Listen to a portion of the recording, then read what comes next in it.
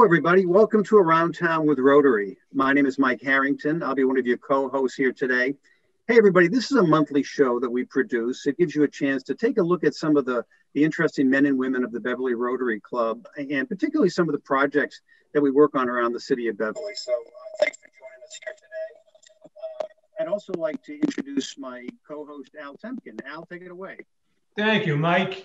Welcome, everybody. And it's my pleasure to introduce my fellow Rotarian and a very close friend of mine, I'm proud to say, Thad Samasco.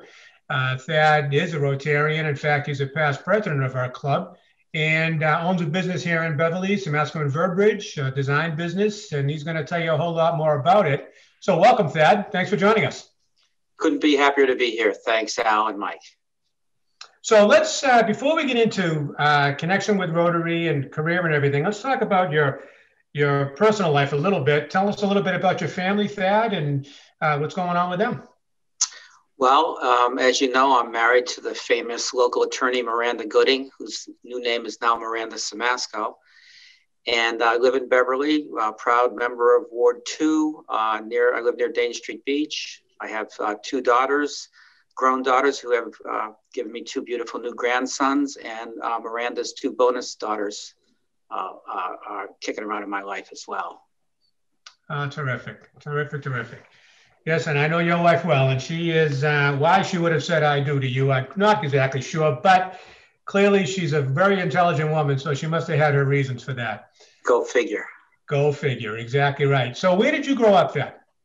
I grew up in Worcester, quite near the downtown, a somewhat tough neighborhood, but rich with experiences, quite different than Beverly for sure.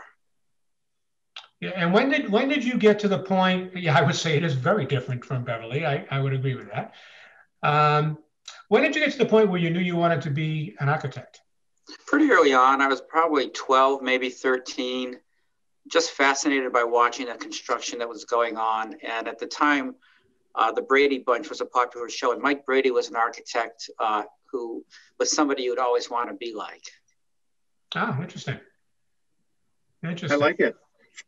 Hey, tell us a little bit what kind of education is required to become an architect. Can you describe some of your educational stops along the way? Sure. After graduating a public high school in Worcester, I ended up with basically three degrees. First was in engineering, and then one in architecture, Master's of Architecture, and then finally a Master's in Business Administration. To be an architect, you need a 5 or 6 year degree in architecture. Architecture school is not a lot of fun. There's not a lot of time for partying, unfortunately, but tough programs, but you learn a lot, and then you do a multiple year apprenticeship after that.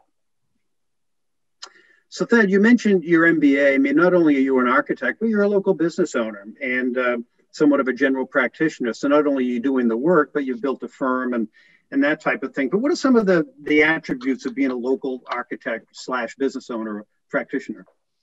Yeah, Mike, I think it's architecture is a great profession because you can specialize things if you're an artistic person or technical or have a sort of a business interest. You know, there's marketing and HR and even CAD system stuff. But when you're a general practitioner, you got to do a little bit of all of that.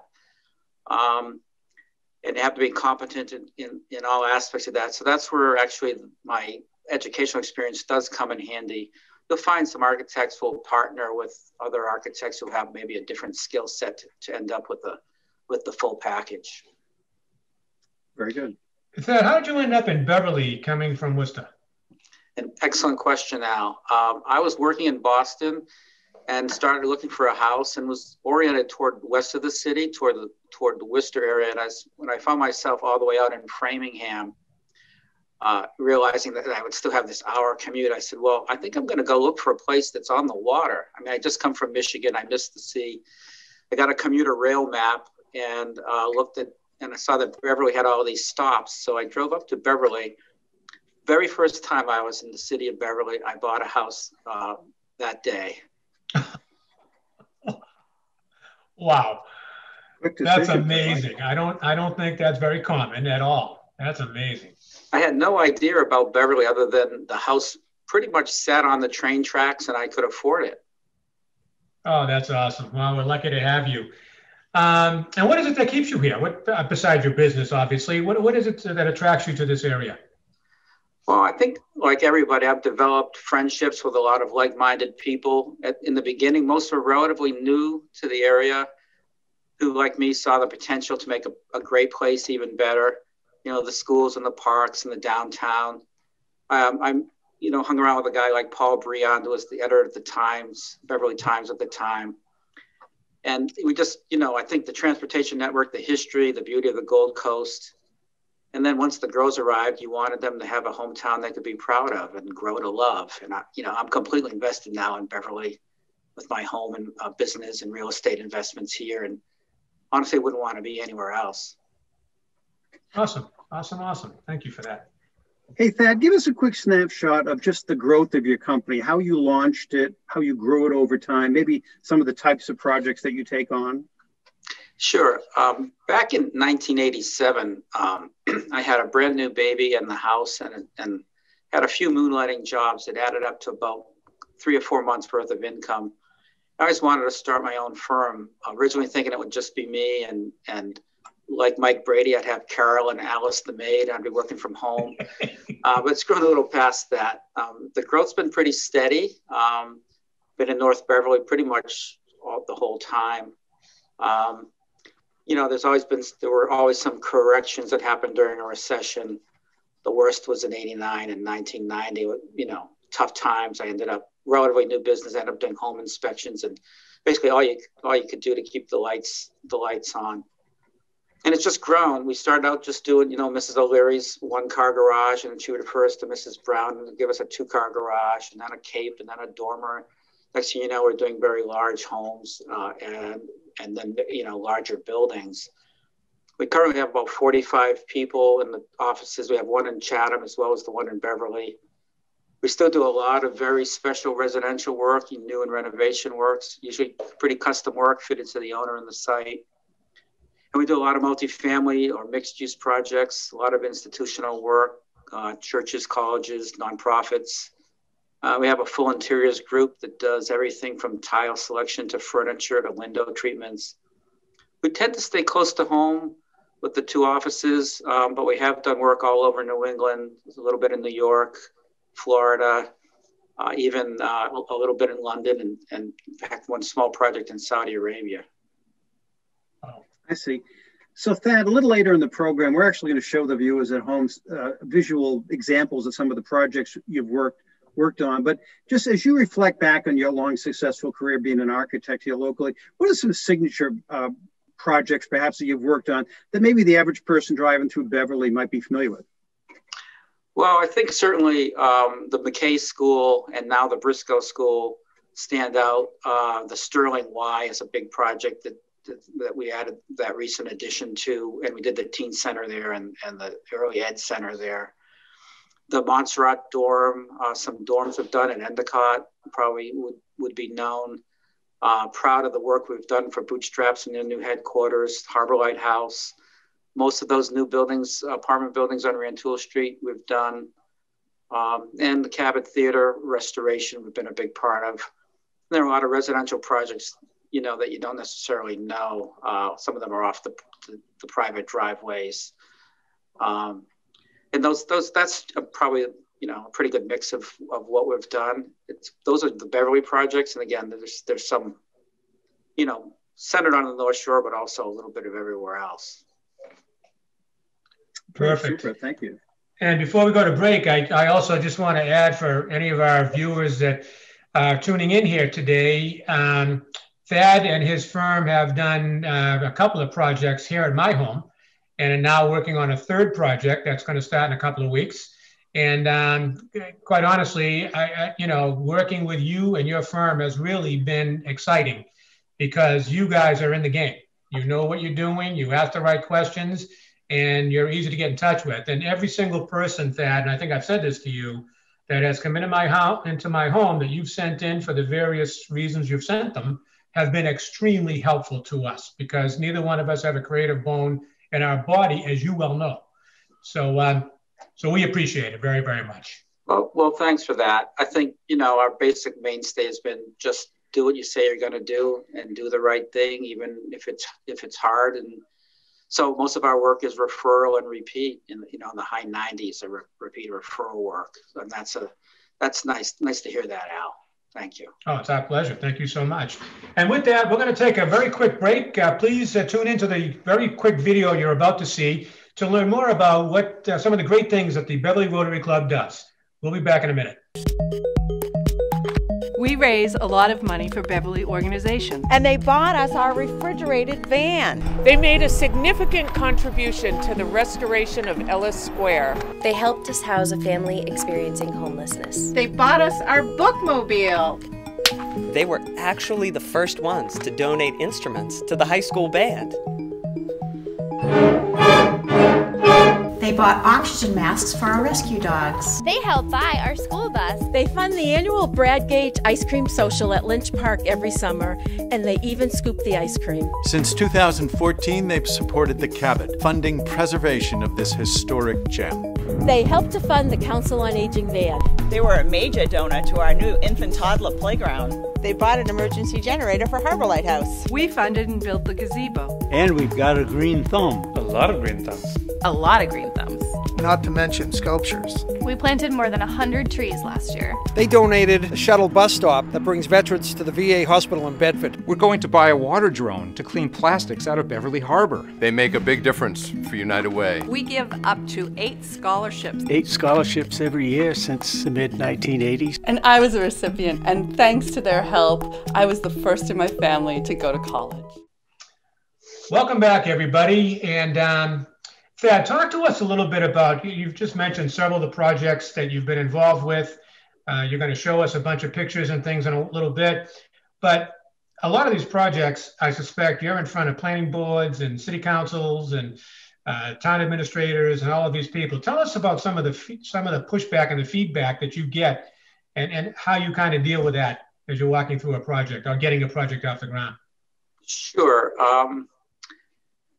Well, we do get some pushback once in a while. On the private owner side, I think the best projects we do have an owner who really does have a lot of input and wants to be involved and really cares, because it is custom and you got to customize for the person. The process requires them ultimately to take a leap of faith that the finished project that we see in our heads will function well, will be buildable, and will look great. Our clients tend to be successful in their own fields and sometimes find it a little hard to take, that leap with their architect. On the public side, it's probably harder for projects that have a public approval process when there's pushback, because there really isn't time to explain all of the background and the thinking that went into the design and, the hours of thinking and back and forth with the client. And of course, the financial viability of a project isn't usually a concern of the public. It's easy to say, make it smaller. And, honestly, sometimes it would be better if it was smaller, but the smaller project may not be financially viable. So it's hard not to have the time to explain that. Interesting. Let's kind of detour here a little bit. We focused on your career and all the great work that you do. Let's talk about Rotary.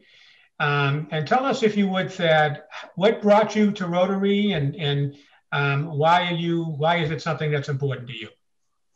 Happy to. Yeah, I was, not really connected fully to the community. And I was looking for an organized way to give back. And when you're on your own, it's a little different. So I talked to Paul Briand, who was a member, and he said, you should come to Rotary. That's a good way to get involved. So I did that, and sure enough, it opened up all kinds of avenues to volunteer and help out in the community. Awesome. And again, you kind of brought yourself right up to the presidency. Why was it important for you to get involved in a leadership role? Well, I think everybody needs to step up and do their part in turn. The club is great, but it needs a continuous infusion of energy and leadership to survive and to thrive. And so I felt it was my turn and jumped in. And did a great job, I might add. Hey, Thad, as you reflect back on your year as president, what are some of the things you're most proud of? Every president kind of has their own agenda or priorities. Anything come to mind when you think about that year? Well, I'd say the first thing is nobody quit, nobody left. So that was one good part. I got Larry Herman to rejoin, which is really an important part. Goodness. Mostly, I think the biggest thing is we all pitched in my year and Brian Murphy's year after me to buy the Bootstraps group a refrigerated truck so they could deliver some fresher food to those in need. And then all of the other things that the club does year after year, the scholarships, the international work, just keeping that going is a pretty big job. We did launch the golf tournament in my year. That was sort of a new initiative for the club to look for ways to raise some funds.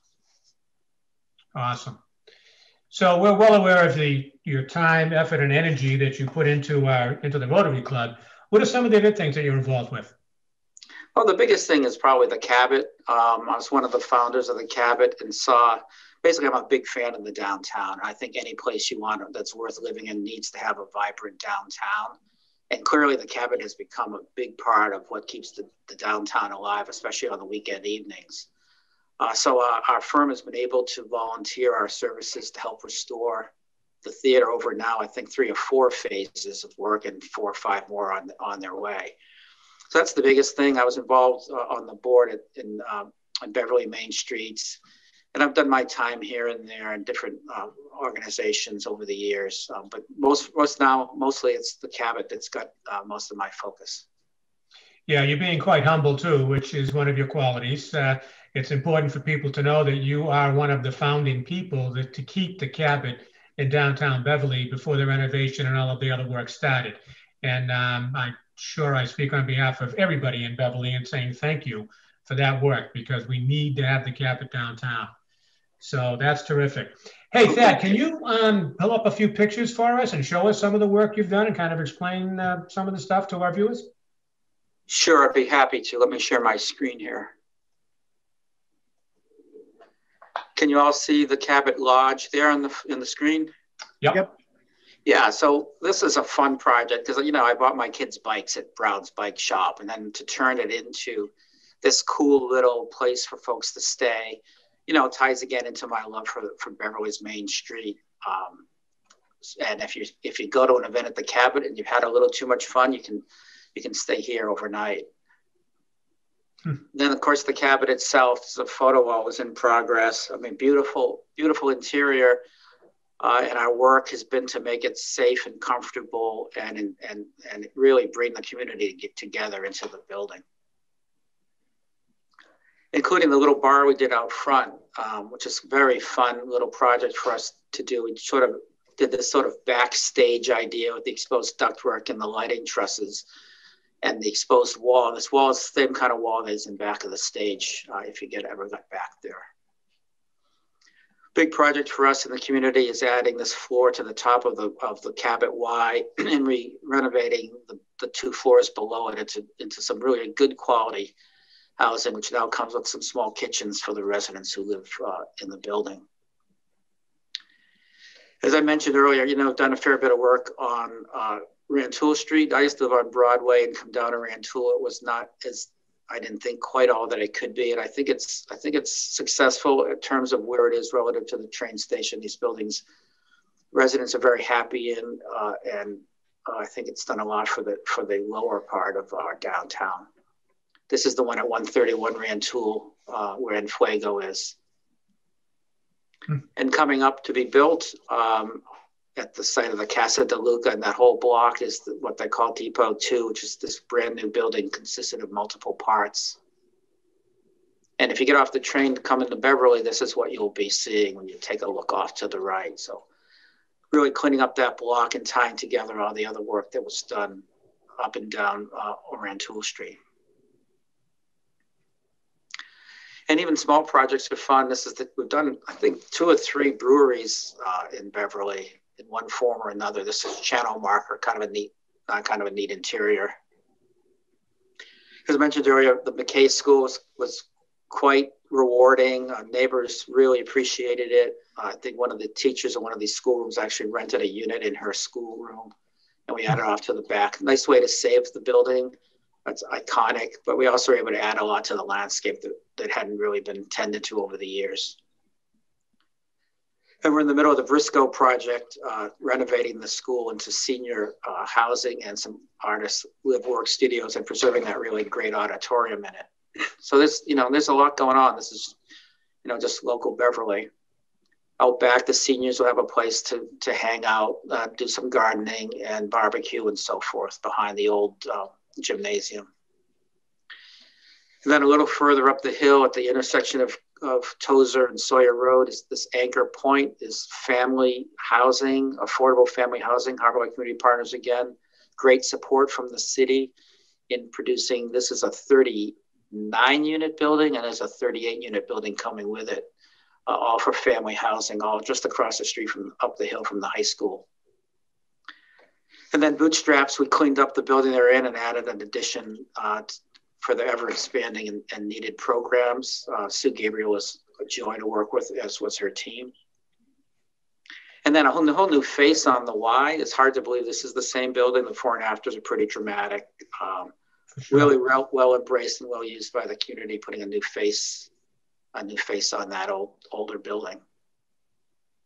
And up north, if you get up to Gloucester, we're really proud of the new Cape Ann Y. This is moving the Y out of downtown Gloucester, a little cramped and hard to find, right smack dab after the second Rotary near the Demoulas Market up there. Brand new YMCA for the folks up in Cape Ann.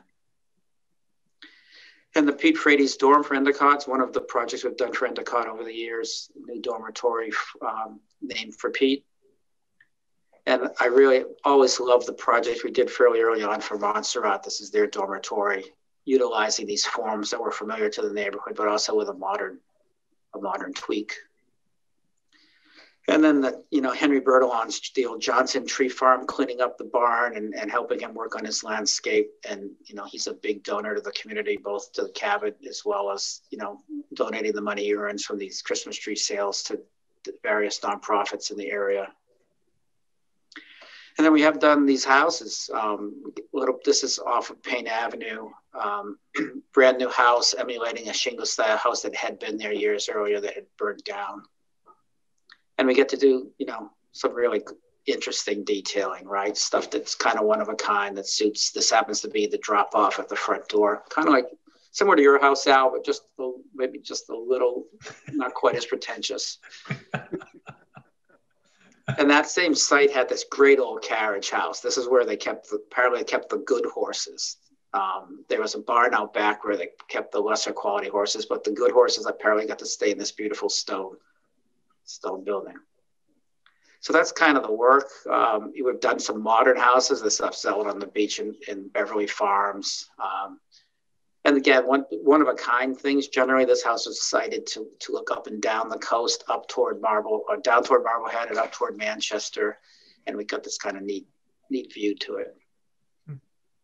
And another one, another farm's house that's a little more modest in scale, but really gives us a chance to look at traditional materials like stone and shingle, and true divided light windows, and combine that with landscape and interiors. And we think about these houses as you approach them at night, if you're coming to it as a guest or during the day, coming in and out with your groceries, that whole gambit of family life gets considered as we put one of these together.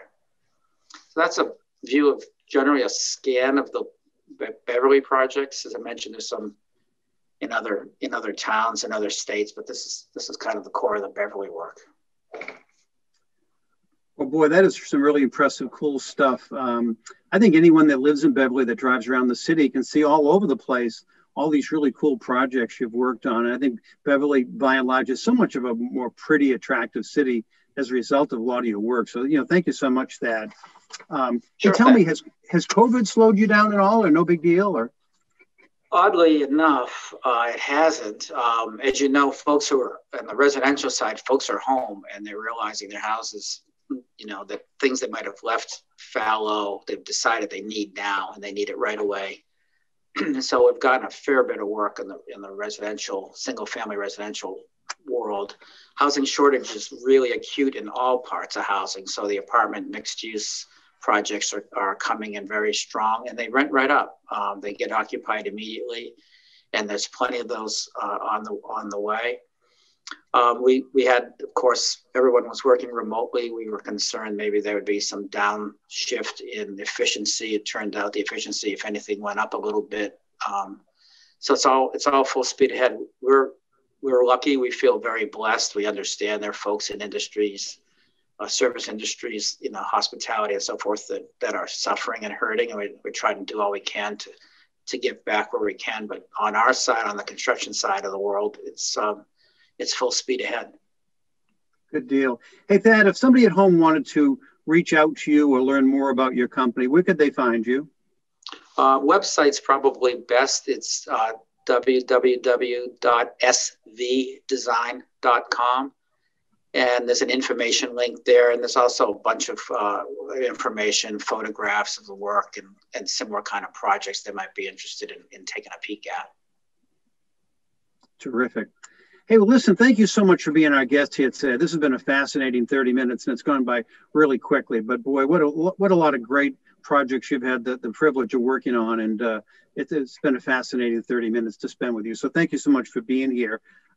We are celebrating our 100th year here with Beverly Rotary Club, and throughout the year, you'll see a lot of information around the town. There's already a banner downtown describing our 100th year, but we have all kinds of fun celebrations and activities to celebrate that 100th year. So we'd invite you folks to learn about those activities and participate. But Thad Simasko, thanks so much for being our guest here today. As usual, Al Temkin, great to have you here as my sidekick, and we look forward to seeing everybody really soon. Stay well. Thank you, gentlemen. Thanks, everybody. Thanks, Thad.